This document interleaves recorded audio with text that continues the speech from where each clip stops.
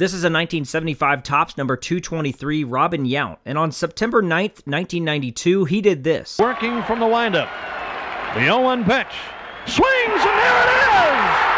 A base hit into right center. He's done it.